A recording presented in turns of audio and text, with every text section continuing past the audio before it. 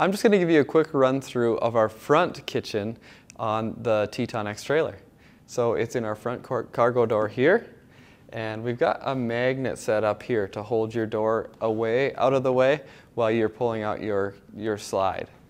And this is the front slide. The drawers are accessible with the slide closed, or you can pull it out and have them accessible there as well. To pull it out, you just push down those thumb levers and it slides right out. And then you've got so this is our 2-drawer cabinet. It has a bamboo top, and then the 2 drawers slide out to hold plates, napkins, cups, everything that you need for the pantry style items. You've also got pots and pans that nest in here, as well as your French coffee press, any way that you want to set that up as well. Underneath is kind of cool. We have a new feature here that you can add to the slide to pull a table out from underneath it.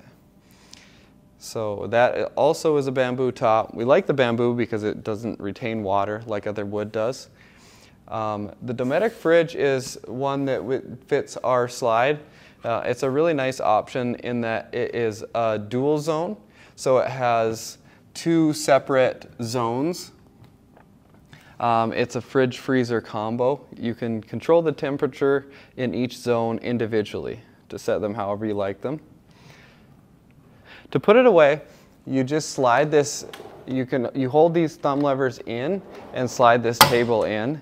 Push the thumb levers on the slide down, and you just slide the whole thing in. It locks into place, and you're all set. And that's the front kitchen on the TetonX trailer.